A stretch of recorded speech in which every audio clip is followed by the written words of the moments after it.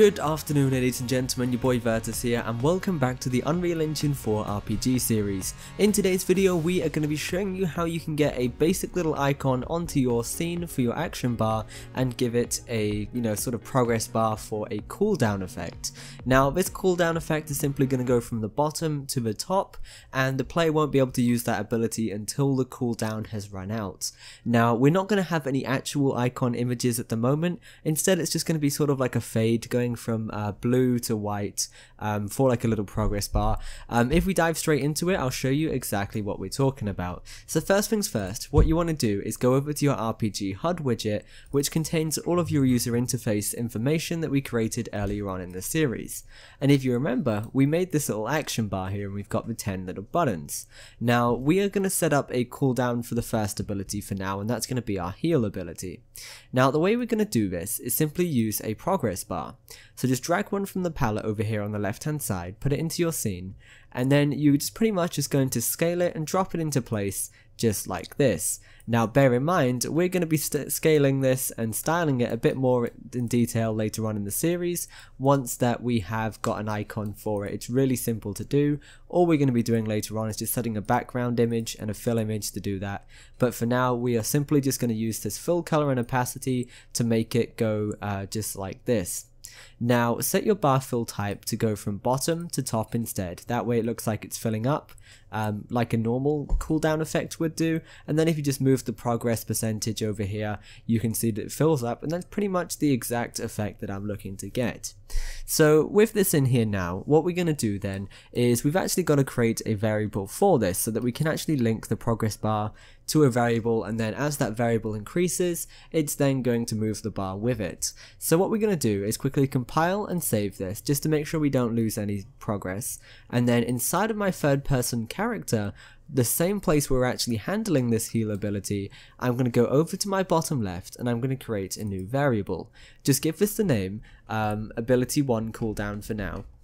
So ability 1 cooldown, and then for the variable type on the top right over here, make sure you set this to float. Now you could use an integer, but the reason why I'm using a float for this is simply because it just lets us be a little bit more precise, but most importantly all of our UI stuff is automatically going to work with float variables anyway, so we don't have to convert the variable type sort of in the code, so it just makes things a little bit easier. So for the default value for this, it's simply going to be 1. Now the way that we're going to be doing this system is at the start of the ability we are pretty much going to check to see if the value is equal to 1, and then if it is, it's just going to run straight away. And by having it set to 1 straight away by default, you don't have to wait before you can use the ability when you first start up the game, which is great. So once you have used the ability, we're going to be essentially just setting this variable down to 0, and then every say half a second we're going to just increment that up and just boost it up to 1 basically. So what we're going to do then, so to start things off, I'm going to find my heal ability. Now for me that was ability 1, and if you guys are having trouble keeping track of some of your stuff here inside of your blueprints, what you might want to do is just quickly select all of your stuff for your ability 1, press C to comment it, and then with the name over here make sure you just set this to heal so you can find it a bit easier later on in the series. Now what I'm going to do directly after ability 1 has been pressed, before this branch here, is I'm going to create another branch.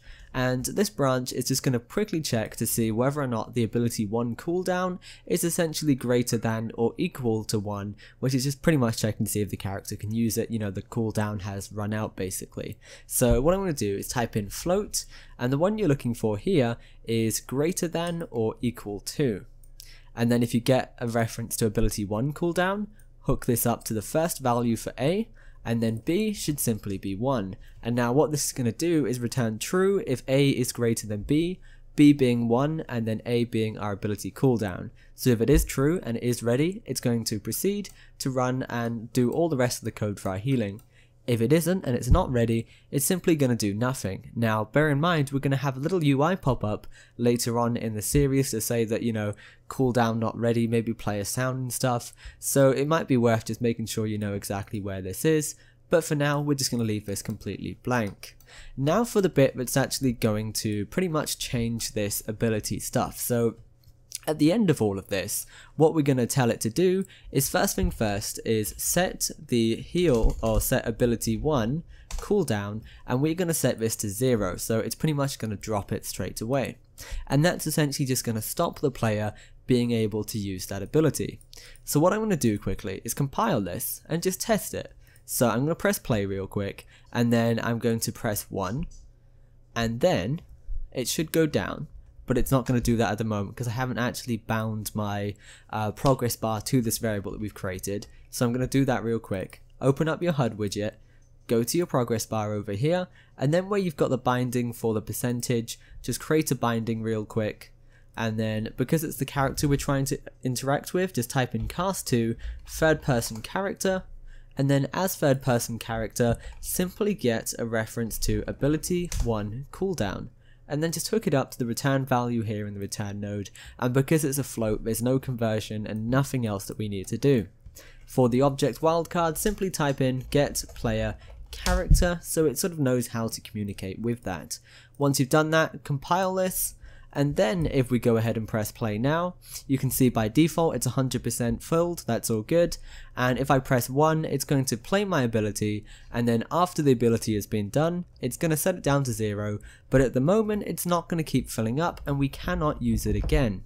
So I mean, that's sort of the meats and the bones of our cooldown ability setup. So what we got to do now then is pretty much make it do sort of like a loop, just filling this up. So let's do that. So go back into your third person character, go to the end of this, and what I'm going to do is I'm simply going to run a branch, an if statement, to check to see if the ability is less than 1. And if it is less than 1, we're simply going to tell it to add some, just add a little bit of value to it to make it go up, and then add a little delay into it. Now, I tried doing this with a do while loop, which is probably going to be the better way of doing things, but it just doesn't work with delays too well, so this is sort of just like the dirty way of doing it. But it will work, so that's not going to be much of an issue. So with this branch here, if we drag this out, and what we're typing in is checking to see whether or not it's going to be less than 1.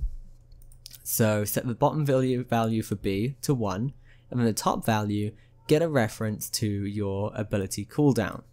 Now whatever you do not hook it up to this, because that's always going to set it to 0, and that's not going to work. What we want to do instead is get a whole new reference to it and hook it up to A. So what it's going to do now then is essentially if A, being the ability cooldown, is less than 1, it's going to pretty much tell it to do whatever's in true. And for that is simply going to be set ability 1 cooldown, and we are simply just going to be adding on a float to that. So type in float plus float, and then for A, we are simply going to get the original value, and then we are going to simply do 0.1. So it's going to take 10 increments to actually get it up to the full amount. Now you guys could play around with some of these values to make it a bit smoother. So if you wanted to, you could even set this to something like 0.5, and it'll have to do 20 increments, and it's going to go up in tiny little bits. Now for the most important bit is the delay. This is sort of what puts the time between each step. So if we add a delay in here, and then for the completed of the delay, hook this up to our branch. Leave it to 0.2 for the delay for now, just for testing purposes, and hopefully, if I compile this, press play, press 1, give it a second, you can see it's starting to fill up there, which is quite nice, and you can see those tiny little increments just going up. Now, if you guys want to work out exactly how much time it's going to take for this cooldown, it's really simple to do, so I'm going to try and explain it for you. So because it's taking 0.05 each time it's adding on to it, it's going to take 20 increments.